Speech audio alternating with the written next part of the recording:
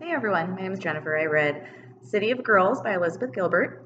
It is pretty much a woman named Vivian, well, a young woman. She is brought up in a very straight-laced family. She goes to good schools like Vassar, attends absolutely none of her classes, ends up being politely asked to leave, and her parents don't take that well, and they don't know what to do with her, so they send her to New York City, where coming from a very small upstate New York town, going to New York City as a 19-year-old virgin, she learns a lot. She ends up moving in with her Aunt Peg, who owns a theater or a playhouse where they put on very small plays for local families that really can't afford to do much. And the plays really aren't that great anyway.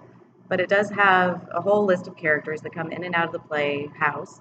And she finds herself attached to a lot of people that come inside the playhouse because she finds them as new, exciting, beautiful, just fabulous all around.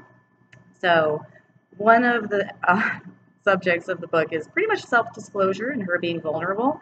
Because even though she's telling the whole story of her life, she's really writing a 466-page letter to a woman that, sends her a letter in the beginning saying, okay, so what was your relationship with my father? So, who has already passed away.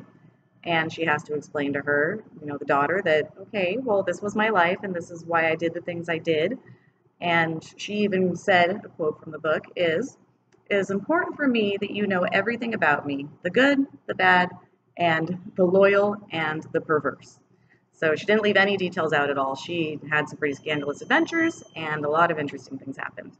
Other than that, identity, self-concept, her trying to find out who she is as a person, she fails a couple times. She ends up pulling herself back up and learning from her experiences. And that also leads to empathy, where she, through her experiences of being, kind of exiled because of certain odd things that she's done, she learns to cope with it and then also, have empathy for other people around her that tell her these terrible stories.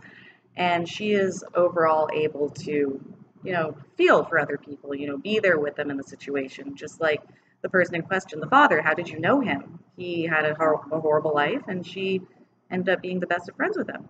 And that's pretty much the whole story right there. And I would recommend the book. It's a little lengthy. Like I said, it's a 466-page letter to someone's daughter. But overall, I did enjoy it and I would recommend it.